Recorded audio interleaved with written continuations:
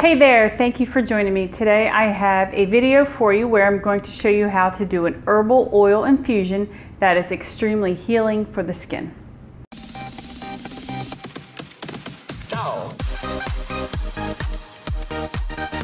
Okay, so let's get right into it. This recipe, it's a modification from a recipe I got from Rosemary Gladstar's book, Herbal Recipes for Vibrant Health. It's on page 75 and she calls it her St. John's wort salve. 1 part calendula, 1 part comfrey leaf, and 1 part St. John's wort leaf and flower. So I modified this to 1 cup of St. John's wort, 3/4 cup of comfrey, 3/4 cup of calendula, and then 1/2 cup of lavender. So this oil I actually call miracle oil because it works for absolutely everything. It's amazing. I first started making this about 3 years ago in 2016, and I would just carry it around in one of those little roller bottles that are used for essential oils. It works for cuts, wounds, rashes, burns, and insect bites. So insect bites like a mosquito bite, if you rub it on there, it'll take away the itch and the burn. I had a skeptic that's in my life use it when they had some type of rash and the cortisone cream they were using didn't work. So they used my miracle oil and it worked. So it's good stuff. You're gonna love it. Let's get into what the ingredients are. So I have already recorded this video last weekend. However, I felt like I left out some pretty important information, so I decided to re-record it. However, I'm going to show you the herbs as I talk about them on the screen from my last recording, just to make things a little bit easier on me. Thanks for understanding. So the first ingredient is St. John's wort.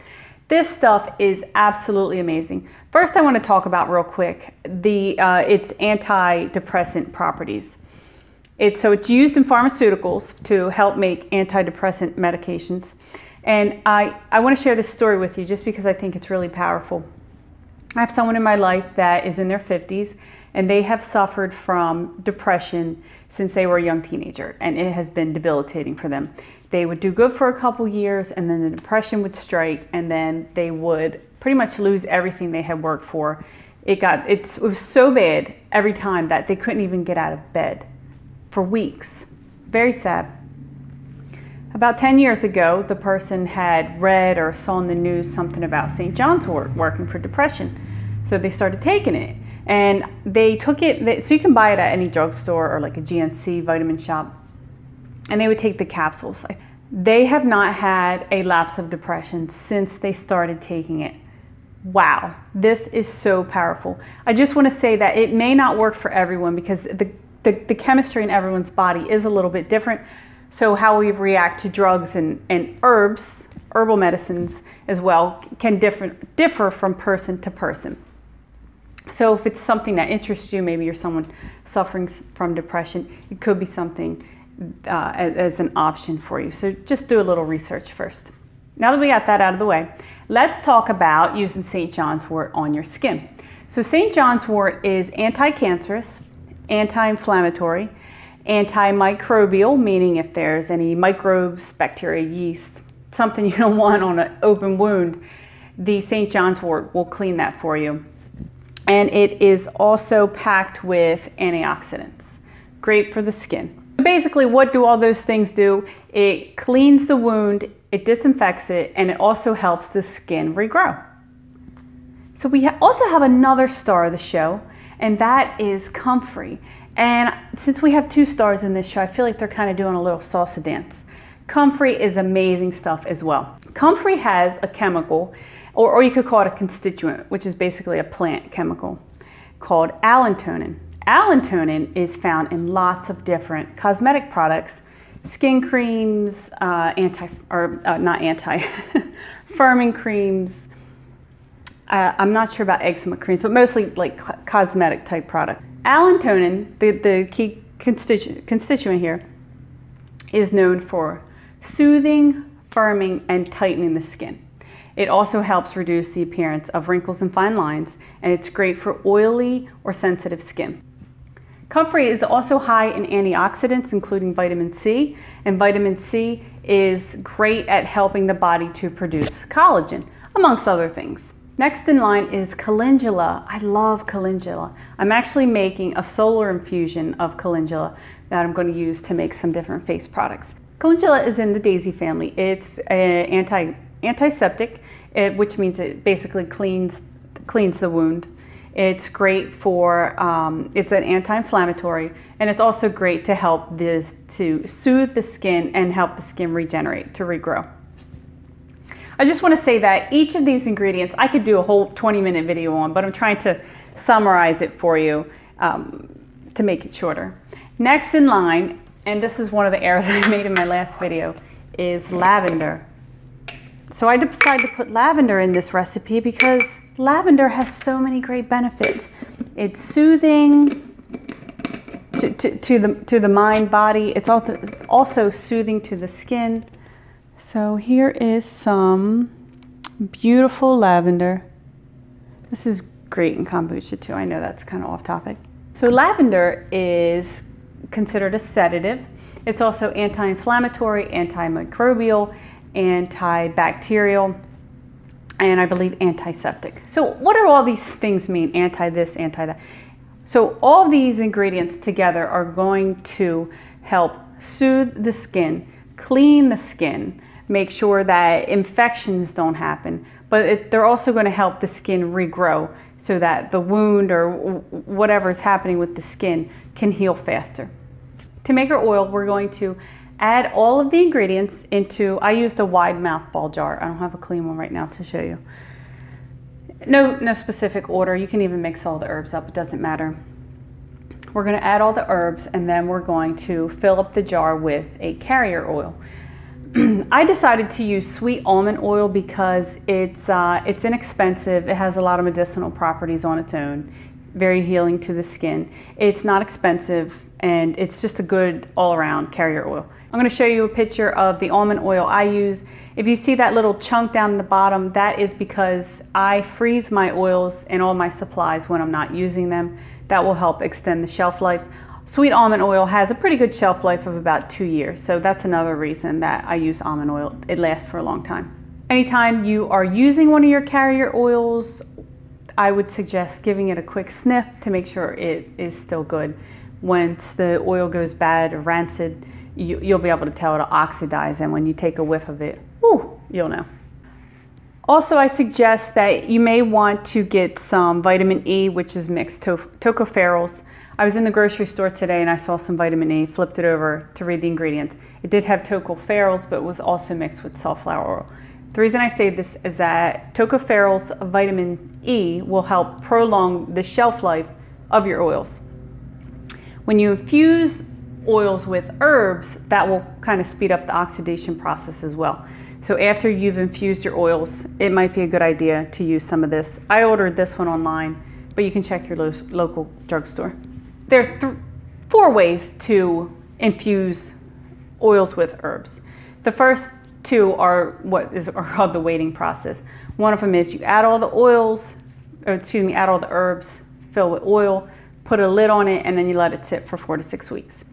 The other waiting option is a solar infusion, and this has been used for centuries.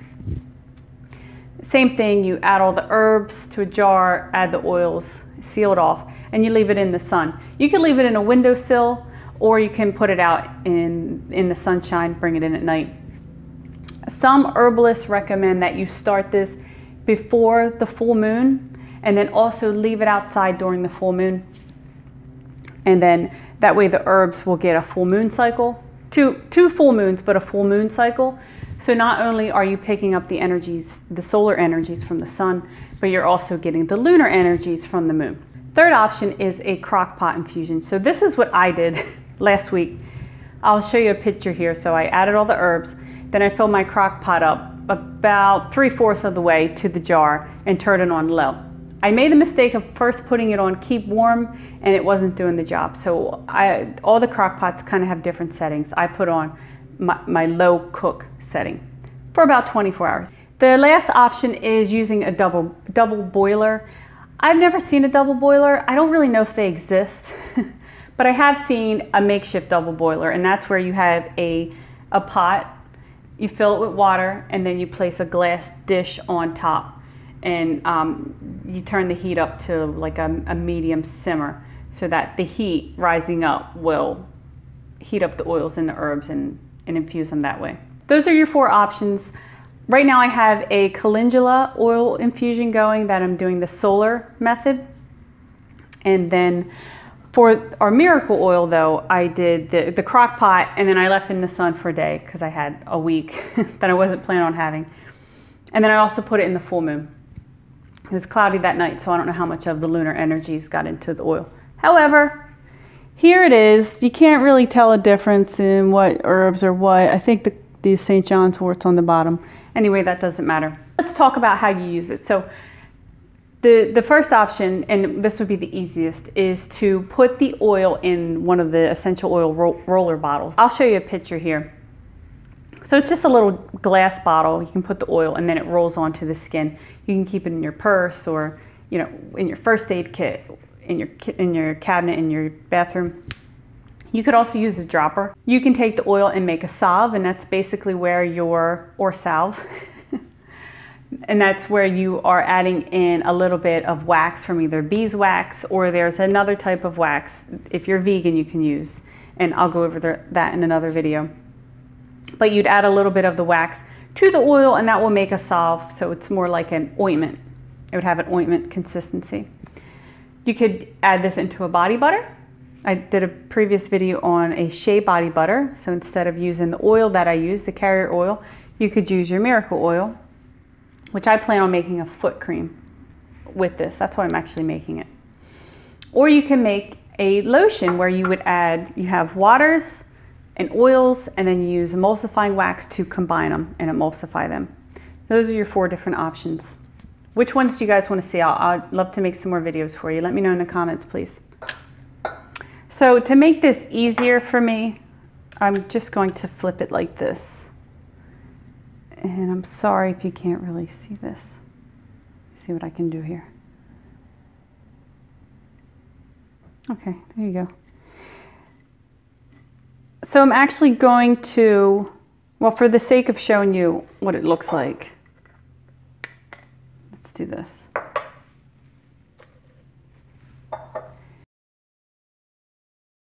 It has a greenish tint to it. Let me give it a smell. It smells like herbs. To finish straining it though, I am going to flip this over, and I'll probably let it sit for a couple hours as we have a baseball game to go to.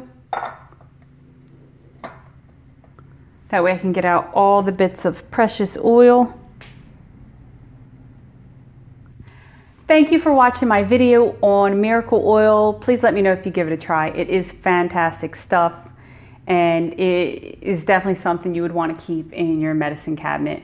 I will see you in the next video where we make some other stuff with it. Thanks for watching. Don't forget to hit the like button, and if you enjoyed this and you're not a subscriber, please consider subscribing. If you don't want that kind of commitment right now, that's totally okay. Just make sure you come back and see me. Share the video if you feel like someone that you know may enjoy it, and thanks for watching.